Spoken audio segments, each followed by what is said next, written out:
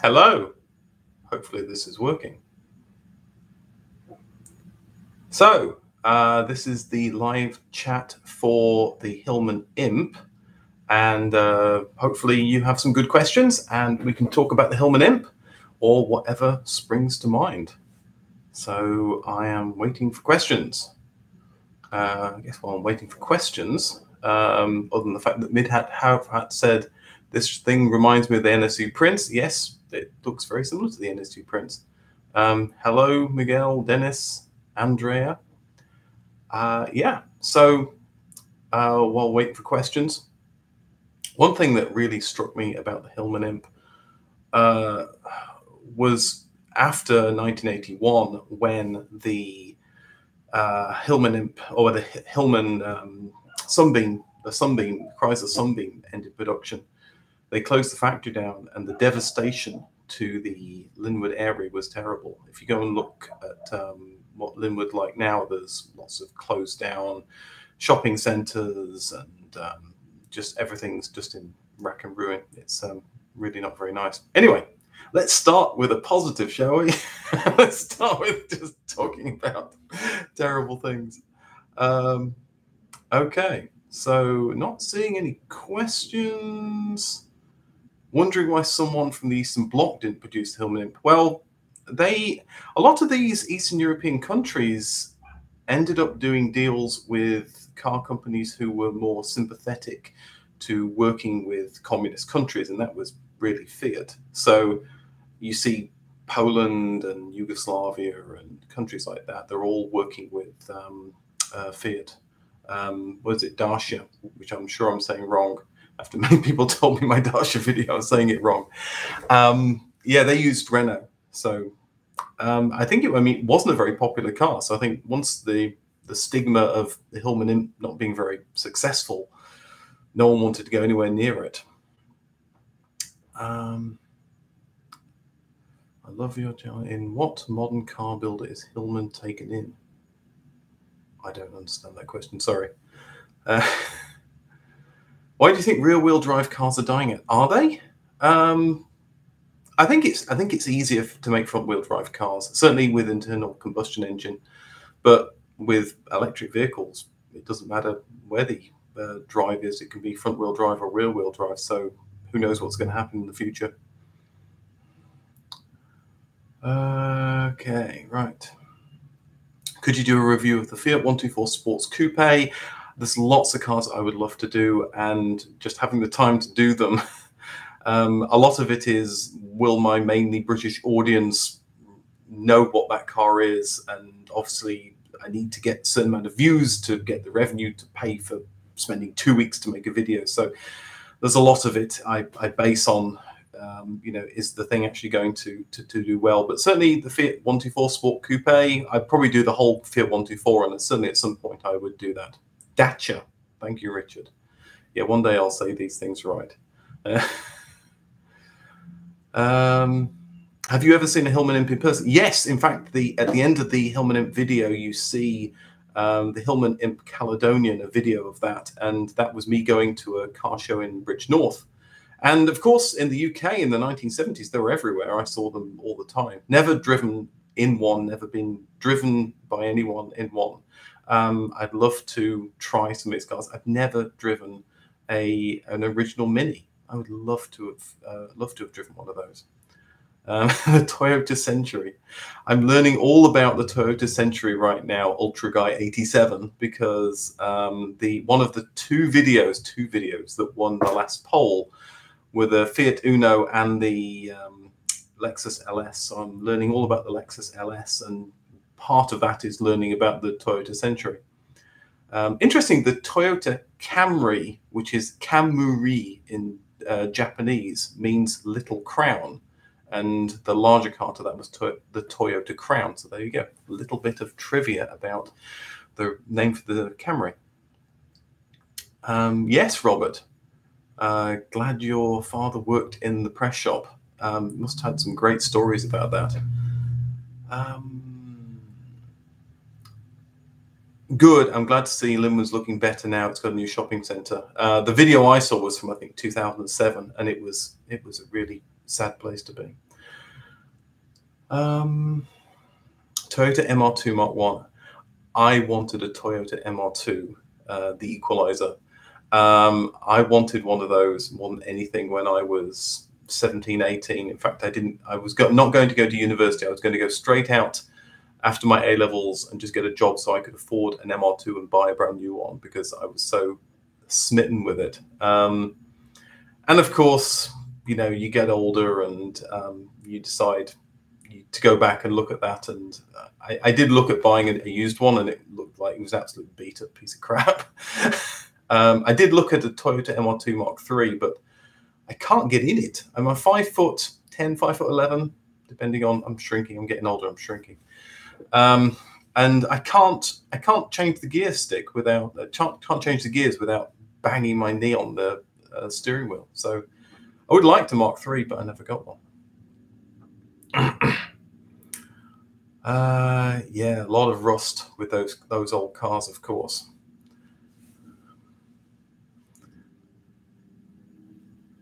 Yes, let's see. More questions.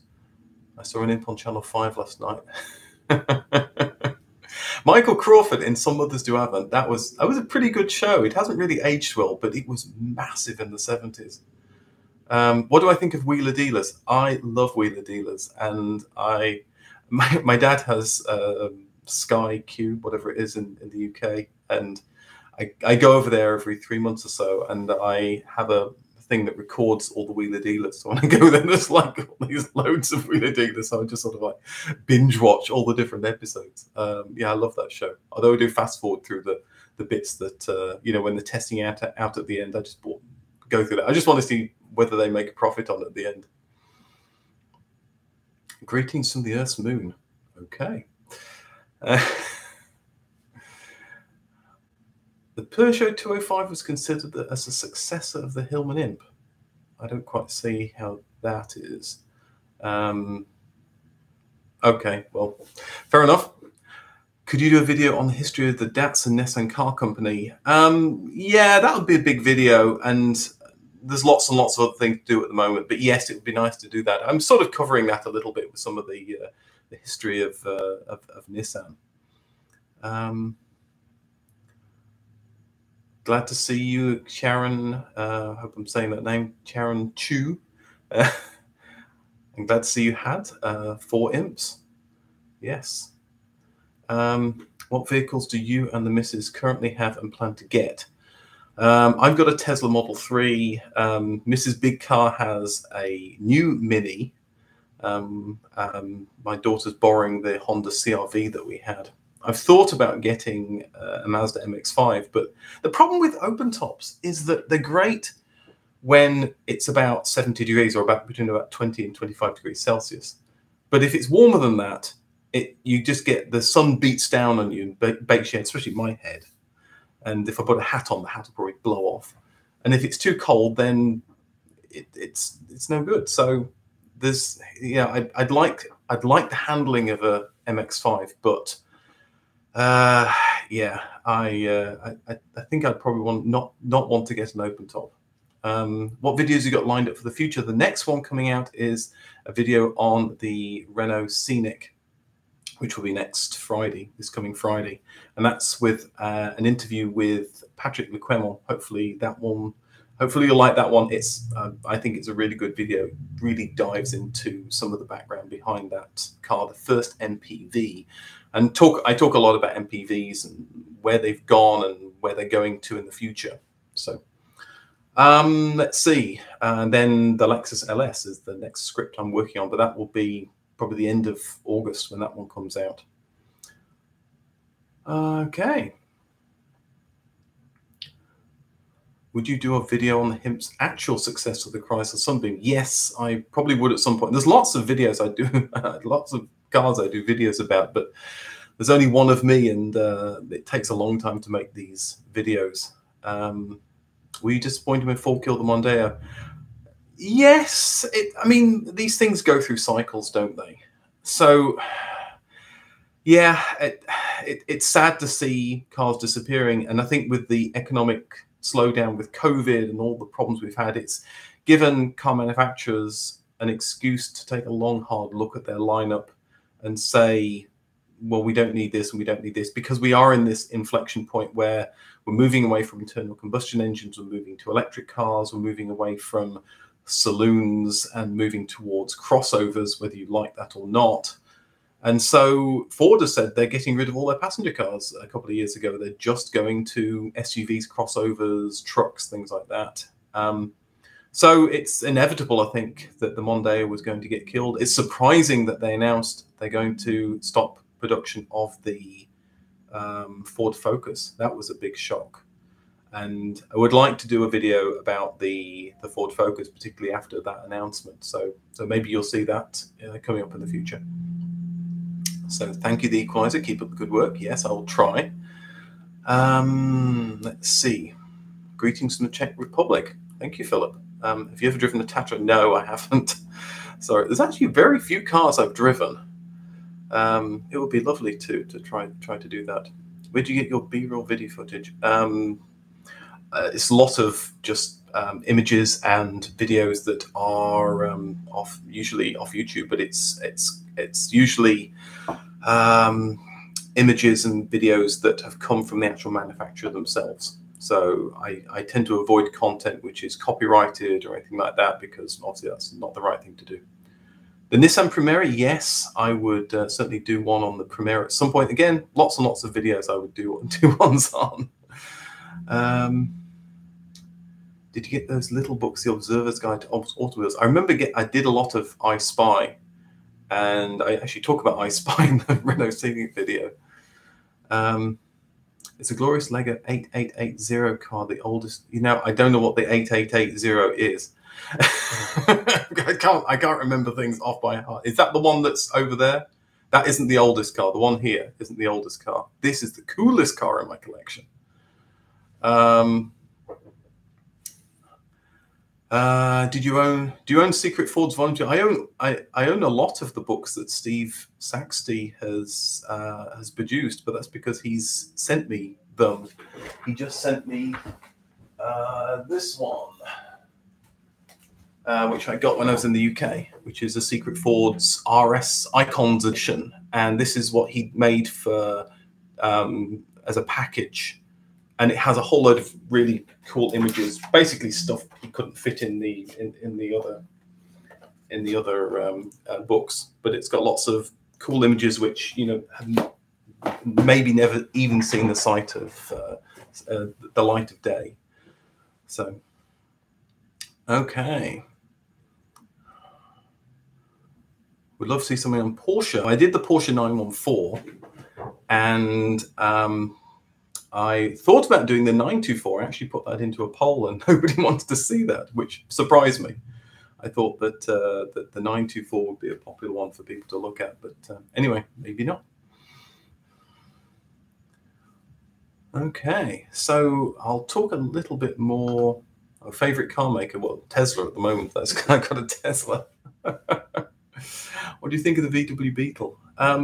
It was a car that had a lot of staying power. It wasn't very ergonomic when I was in one in the 1970s. We had one as a rental car because the Volkswagen we had wasn't very good. Sorry. There we go. Yes, but ergonomically it wasn't that great. So. Okay, so I'll talk a little bit more. One thing I didn't mention at the time in the video was first of all, the Hillman Imp used the Coventry Climax engine, which was obviously from the company Coventry Climax. It was based in Coventry. But they were bought by Jaguar in 1963, the same time that the Hillman Imp was being launched. Jaguar, of course, was then bought by British Leyland. So by 1968, British Leyland were making the engines for the Hillman Imp, which was owned by Chrysler. So it was just a mad situation. Yes. Thank you, Jeff. Yes, we're almost getting to 200,000 subscribers. Very close. It's quite amazing, really. This little channel where I do these silly videos. How about a mini Moke video? maybe I've sort of avoided doing videos on the Mini because it's just everybody knows videos. Everybody knows the history of things like that. In fact, I avoided doing the Hillman Imp for a long time because there was the Cars the Star video with Quentin Wilson that talked a lot about it. I thought, well, if there's a video about it already, then people don't really want to watch another one. But apparently I'm wrong. A lot of people have watched this video, so that's very nice. Do you remember seeing any American cars on the road back in the UK? No. In the UK, in the 70s and 80s and 90s, very rarely would you see an American car. Occasionally, you'd see one that someone had imported, and they sort of try and put the ginormous British license plate. They try and sort of shove it into the American small place. And of course, it didn't really fit very well.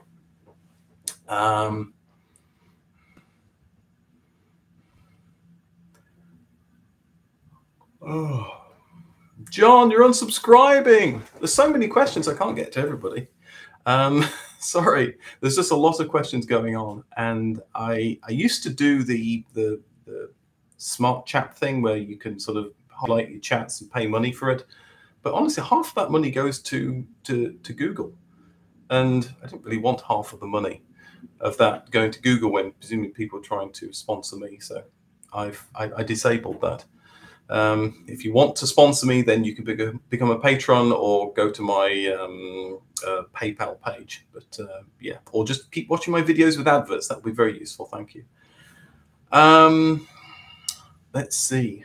The ultimate car was the Apollo Lunar Rover. Yes, that was a pretty cool car. Never driven one of those. I've seen one. They have one at the Seattle Air and Space Museum. Presumably a mock-up, not the real one. I've been pondering why do British seem to consider that Ford is a British car maker? Ford really spent a long time in the UK making very British cars. Certainly, if you look at the 60s, the 50s and the 60s, they were producing cars that were only for the British car market, and they had car production there. But then, as I think I mentioned this in the Vauxhall video, is that what do you describe as a British car company? Because Vauxhall was bought by the Americans, by GM in 1925, and yet it was still considered a British car company. And then they stopped design and development in the 70s, and yet it was still considered a British car company. So, and then the shareholders for all these companies are based not just in that country, but all around the world. So Ford is owned by people all over the world. It has factories all over the world. It has people who work in their factories that are from different countries from where the actual manufacturing is taking place. So is Ford an American car company? It's based in America, but if 90% of its sales are outside America, is it an American car company? Anyway. There's a question for you. Would you do an episode on the Vauxhall Velox or Cresta? Yes, but it's a pretty old car, and I'm finding that like really old cars, people are not as interested in watching videos about. Considering the UK Granada versus the US Granada, yes. The Granada video, I talk a little bit about that in my Granada video. The US Granada didn't look a particularly good car. The UK Granada looked like a very nice car.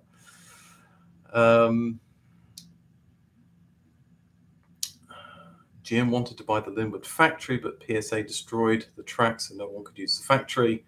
Yeah, I don't know if that's true or not, but that's an interesting thing to hear about. Thank you, Robert. My mother had a US Granada. It was rubbish. I got the best comment I got from somebody on one of my videos recently was they said, I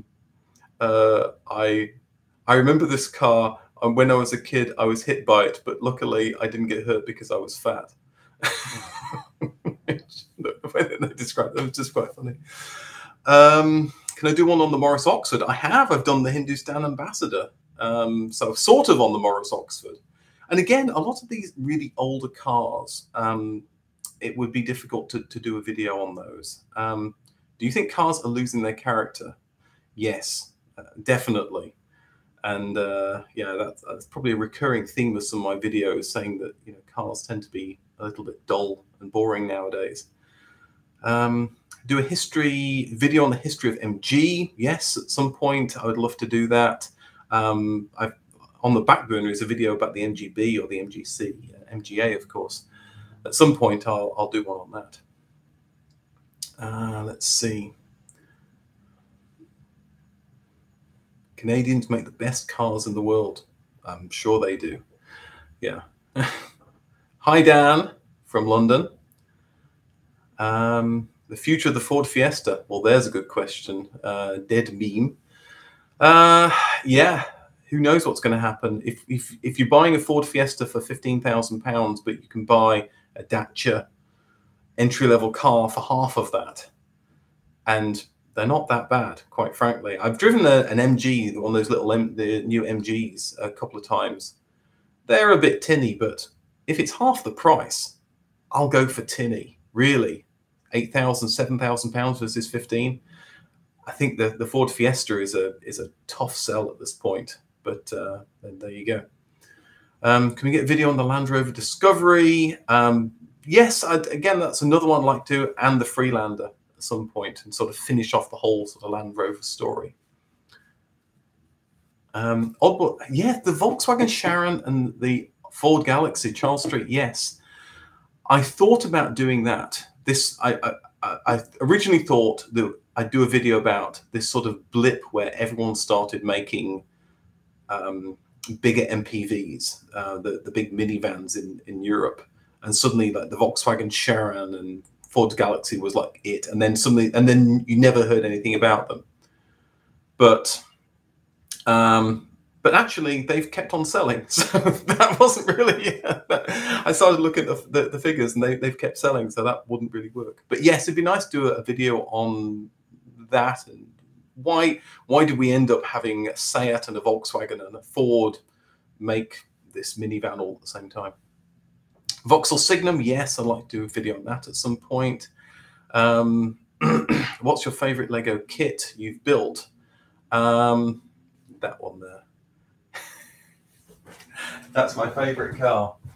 The reason I like this is because the thing I like about the Technic models is what they've done, all the clever bits they do with all the mechanicals of the Technic bits.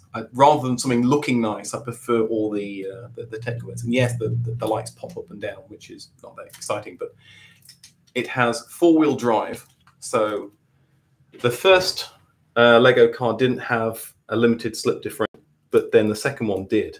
And as you can see, there's a limited slip diff or there's a slip diff in there. And there's another one at the back because there's one right in the middle, because this is four-wheel drive.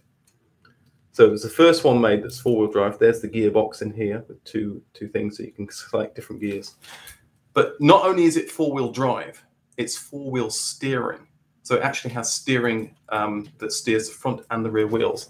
And I don't know if you can see it. It doesn't steer the rear wheels sort of crazy a lot. It just a little bit. And it's very clever. And this was, I think, the early 90s, mid-90s that they came out with this. Maybe that's the Lego 8880. Anyway. Okay.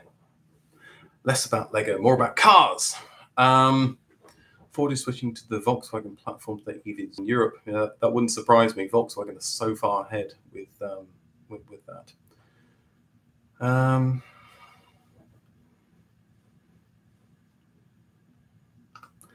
Let's see. Can you do a video on four-wheel steering? Yeah, the problem with that is I'm not very technical. I'm rubbish at the technical part of cars. I can't sort of fix a car. Someone sent I think a message earlier on saying, have you ever restored a car? No, I've never restored a car, because you don't want me going anywhere near a car. I'll make a right mess of it. So I've done videos on turbochargers on my Little Car channel and retractable doors and things like that. But honestly, the amount of mistakes I made on the turbocharger video, it wasn't worth doing. So, so if I did one on four-wheel steering, I would just get everything wrong. So, I think Volkswagen will overtake Teslas on EVs. Yeah, I would think they probably would. They're really going strong and competitively pricing EVs, and they have such a big factory base. They're going all in on EVs, and they could certainly do well. The best quality car on the market at the moment, well, probably the Mercedes S-Class if you're going to look at any particular car.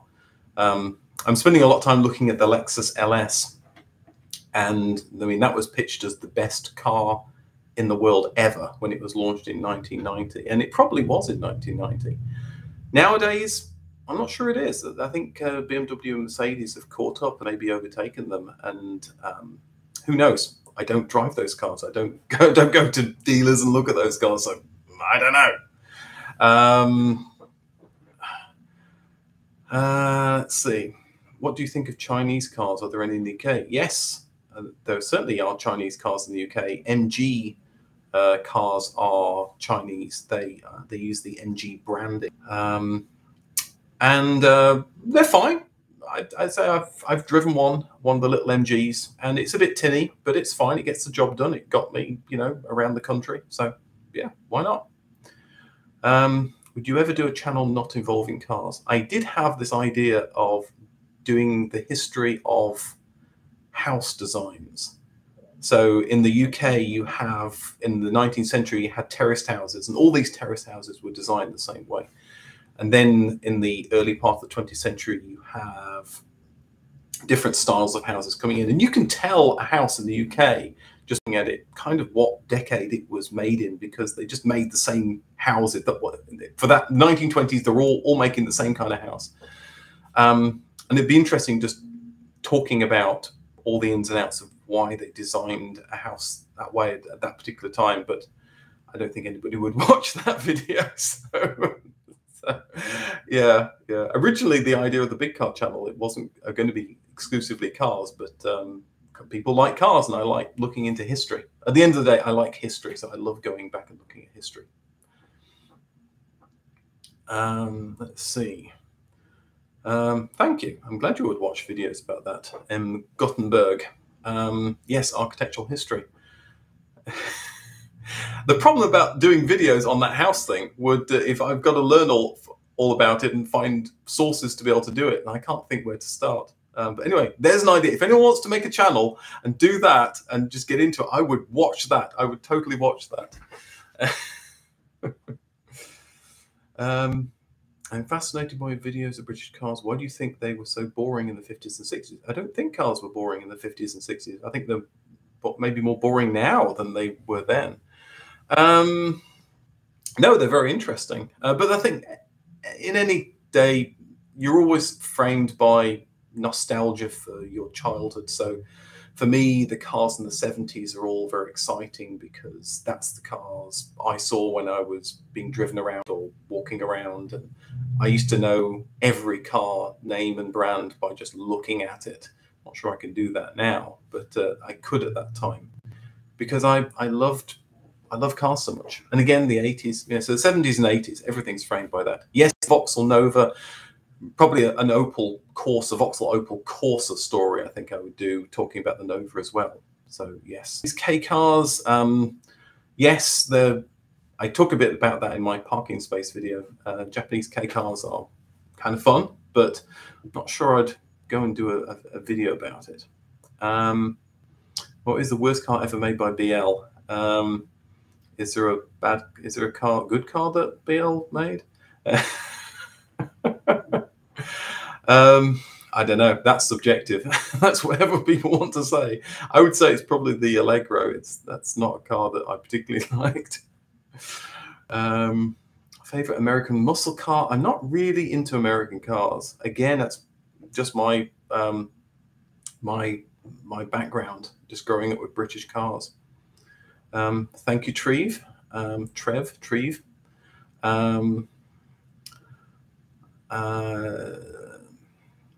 Let's see, what else have we got? Let's.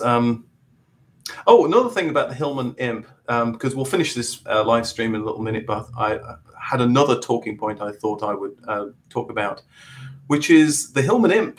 I say in the video, it took too long to release, and yet it was rushed. It took 8 years to release the Hillman Imp, which is an ice age in car production. And yet, when it gets to the end, they're rushing through trying to get the car into production, which just smacks of just terrible management. First of all, they should have put more money and resources behind it earlier on to get it to production. They also didn't have the right staff to be able to do a good job on it. And the guy that made the gearbox was fantastic. I mean, they made an all-synchro mesh gearbox that BMC said couldn't be done. But then they just messed up with certain other parts of the car that were unreliable. And so, yeah, it just Roots was not doing a very good job in the mid 50s to early 60s. Would I consider doing a channel on old British motorcycles? Motorcycles aren't really my thing. Sorry. And I've got to focus on something, so I'll focus on things that I'm interested in, and cars are really my thing, really. Would I do a video on Honda Civic? Yes, I would, because I had one for 7 years, and I love the Honda Civic. One day I will. Let's see. The Fiat Strada. I'd like to do the Fiat Strada. I think that was a cool looking car. Yes, that would be a fun one to do. Okay. Well, I'll call it a day. We don't want to do too much of this thing. Thank you very much for your questions. Thank you for watching the videos, and thank you for the watching this live stream. I hope it was fairly interesting and exciting for you. Well, it's not really exciting, is it? But hopefully it was a fun thing to do for half an hour. Anyway, yes, thank you for watching, and I'll see you in the next video.